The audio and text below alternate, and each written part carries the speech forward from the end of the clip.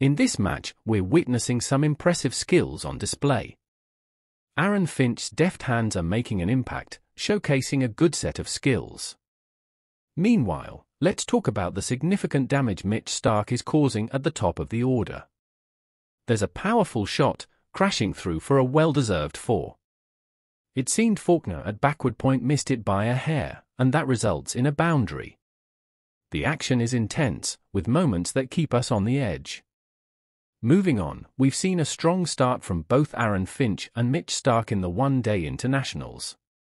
The momentum is carrying forward, and Sandhu manages to secure his first wicket without much delay. The game is evolving, and it's evident that these players hit the ball hard. Speaking of big moments, there's a crucial wicket, a smart move by the Australians.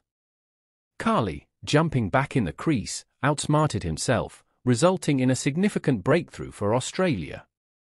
It's not just about playing big shots, it's about strategic play and making the right moves.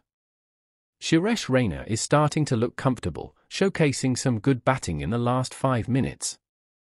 The energy and athleticism on display are commendable.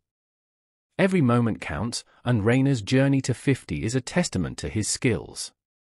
The top spin in a shot can make it challenging, as seen with Rohit Sharma's strike. It takes